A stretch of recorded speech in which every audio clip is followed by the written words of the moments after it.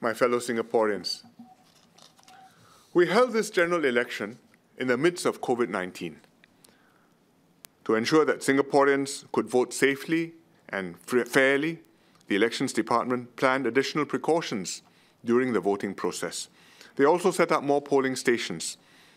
Nevertheless, the precautions meant that the voting process took longer, the queues to vote were longer, and in some cases, in some polling stations, much longer.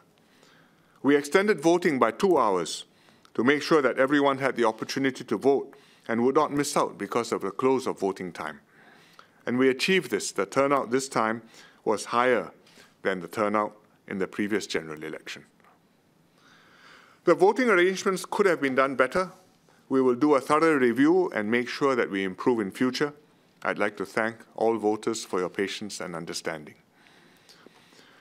Many more public officers were mobilized in this election to cope with the special arrangements for COVID-19. Besides their usual election duties, they had to take on the additional burden of ensuring a safe election for voters under exceptionally demanding conditions. On behalf of Singaporeans, I thank them for their dedication and hard work.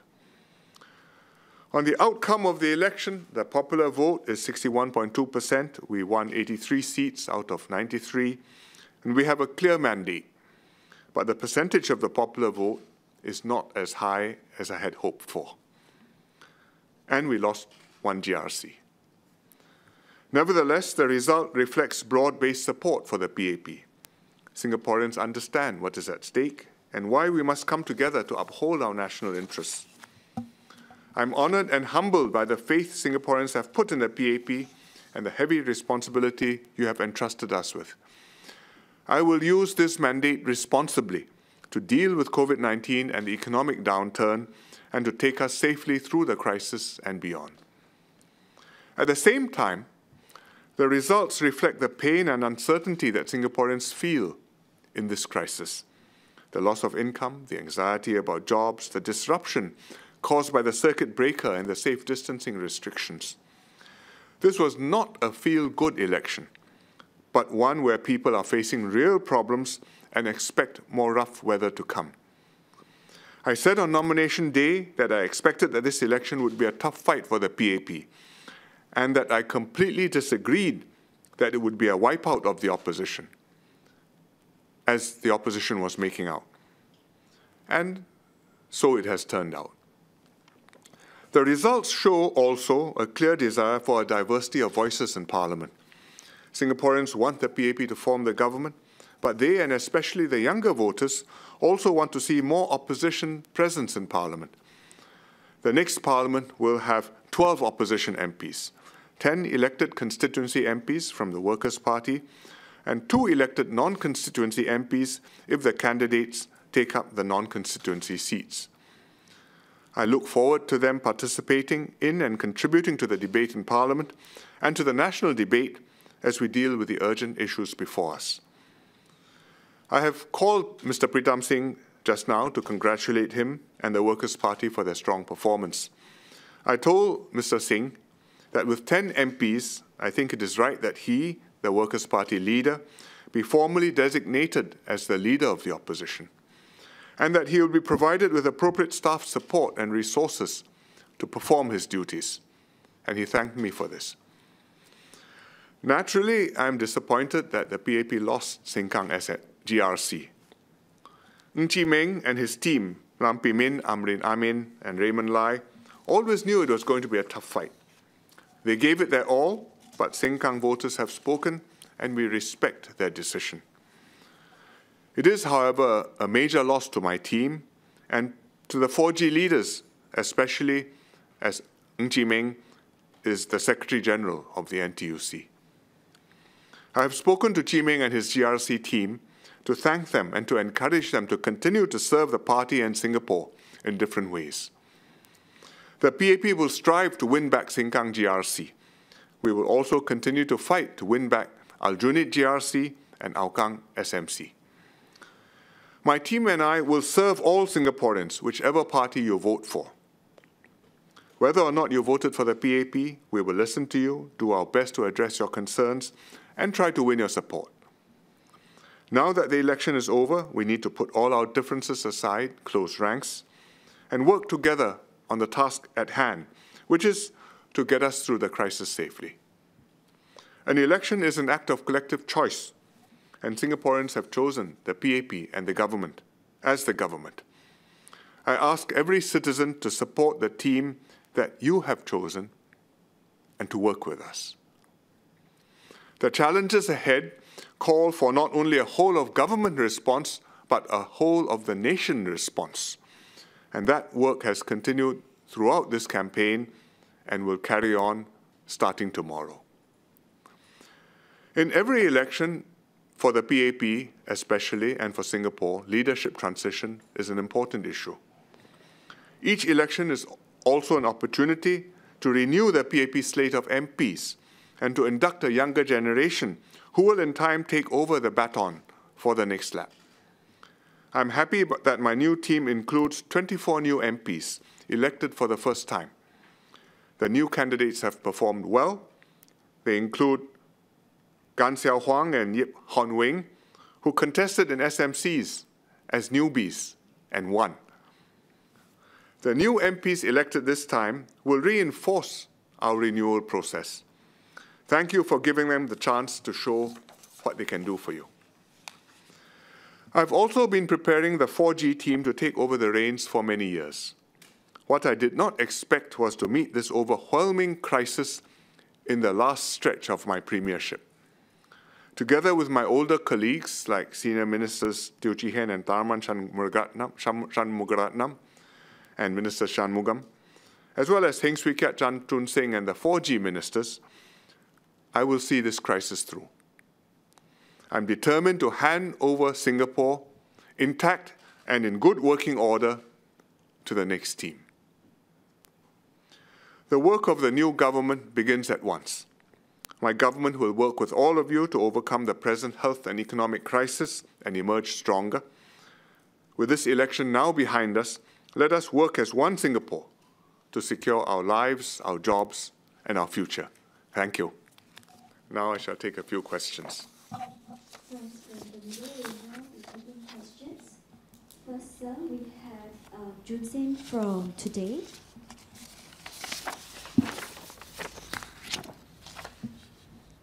Yes, go ahead.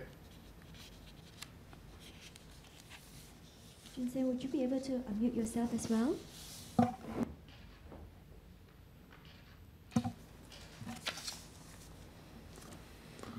You hear me? Yes, I can hear you. Hi. See you too. Hi. Mr. Lee, you had said that you needed a strong mandate in order to act decisively in the difficult times ahead. But without this strong mandate now, what does it change for the future? Did the party lose the youth vote in this GE? And secondly, with the loss of 3 political office holders, including the Labour chief, how significant is that loss in such a time? Well, it's not as strong a mandate as I hoped for, but it's a good mandate. I think the popular vote, 61%, is very respectable in these circumstances, and we won 83 seats. We will make the most of it. We take this as an endorsement of the PAP's policies, of our team, and of our plans, and we will take this forward and work with Singapore to realize those plans and solve the problems which we have. Whether it works out will depend, and whether it is seen as a strengthening of Singapore will depend not only on what the PAP does, but also on what the opposition does, because the opposition now has 10 members of parliament elected from constituencies, and there'll be 12 in the parliament when it meets. And that we will wait and see. I have spoken to Mr. Pritam Singh, and I told him that we intend to recognize a leader of the opposition, namely him, and that we would look forward to working together with him. And I hope that will be possible. As for losing the ministers, I think it's a significant loss to the 4G team, because Ng Chee Meng is Secretary General of the NTUC, remains Secretary General of the NTUC. Lam Pin Min is a Senior Minister of State. He's been in the Ministry of Transport and Health, and he's made contributions on many different issues. And Amrin Amin is a very promising young Malay senior Palsec, or Palsec. And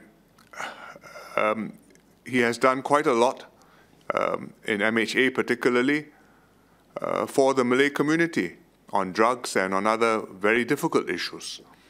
And Raymond Lai, who is not an office holder but has been a long-standing grassroots leader in Punggol East, knows the area well, intimately, and would have been able to add a very good feel to the team of the needs of the residents. But it's a loss not to have them in my MP's team and in my cabinet, but we will move forward and move on from here, as we did after Al-Junaid went to the opposition in 2011. The next question, we have Pek Ming from Business Times.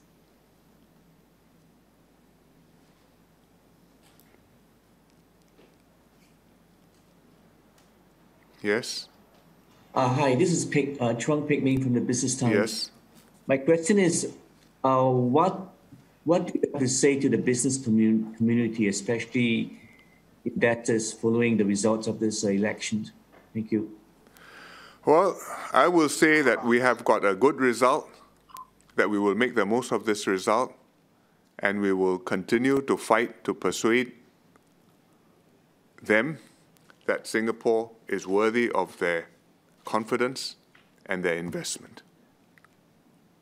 And we will demonstrate that this is so by the way we take Singapore forward from here. And as I said earlier, that depends on what we do, but it also depends on how the opposition conducts itself to convince them that, in fact, there is in Singapore responsible opposition who understand the national interest and put that before party politics. Swee Kiat, you want to add anything to that? Yes. Well, Pek Ming, I think first, the work of restructuring our economy, of transforming our industry must continue. The work of protecting jobs, saving jobs, and creating new jobs must continue. And in that, we have been working on this for a number of years now. I think it is important for us to continue to emphasize the fundamentals that we have, and that to be able to enhance investors' confidence. And as PM said, a critical factor is that the opposition must be prepared to work together in order to safeguard our national interests. I had a short chat with Nicosia and Terence earlier on, and that they said that, look, we must work together, and this is about Singapore's interests and about our national interests, the interests of Singapore and Singaporeans. So I look forward to the Workers' Party playing a constructive role and putting national interests before party interests. On the question of segments of the population and the youth vote, I think these are things which we will analyze in due course, not at 5 o'clock in the morning. I would say that there are different generations have different life experiences, and the young people have very significantly different life aspirations and priorities compared to the older generations, and that this will have to be reflected in our political process and in the government policies, because in the end, the government policies must be to achieve the aspirations of every generation of Singaporeans. At the same time, we also hope that new generations of Singaporeans look critically, but not critically, but with an open mind at what the previous generations have done to examine what is relevant, what continues to make sense for them in a new environment, and to learn from these experiences hard won by their parents and grandparents, so that they don't have to learn them all over again and pay a high price which has already been paid. And I think that is the work of the generations have to work together in order to achieve that and not have a disconnect and find ourselves with no historical memory. Friends from the media will be taking the last question for the night. Is one from MediaCorp Malay News. I believe you have a question. Yes, my question is to PM and also Mr. Masagos. PM Lee, can I have your comment on minority votes, especially the Malay voters for this GE? Dan Encik Masagos, adakah ini mencerminkan sokongan masyarakat Melayu bagi dasar-dasar yang dikeluarkan oleh parti PAP sepanjang 5 tahun yang lalu? I think overall the Malay votes and the Indian votes have not been very different from the Chinese votes in this election. The issues have been national ones. They affect people of all different races, and everybody is equally concerned.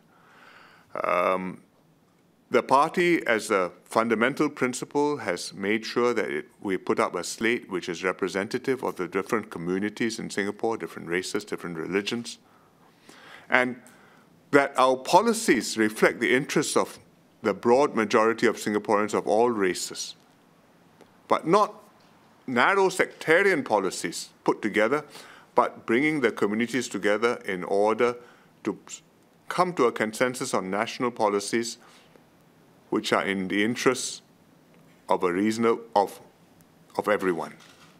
And I think we have succeeded in doing that. I have said earlier on nomination day, I was asked about the Malay candidates. I said they are very promising and they are representative of a new generation. And I think during the campaign they have performed well, and they've spoken, they have gone canvassing, and I'm very glad that they will now have a chance to prove themselves. But Mas, you want to say something? Where's Mas? I'll speak in Malay. Yang penting bagi saya adalah kita tidak boleh membuang masa dalam menghadapi krisis yang sangat getir ini. Sementara juga memikirkan masa depan yang akan datang yang harus cerah untuk semua. Jadi kami bakal anggota parlimen sudah pun bermesyuarat atau telah bertukar idea untuk menubuhkan 4 kelompok dalam kita mengatasi krisis dan juga membina masa depan yang baik. Sekaligus juga melihat apakah masalah yang mungkin masih kita hadapi dan harus kita selesaikan.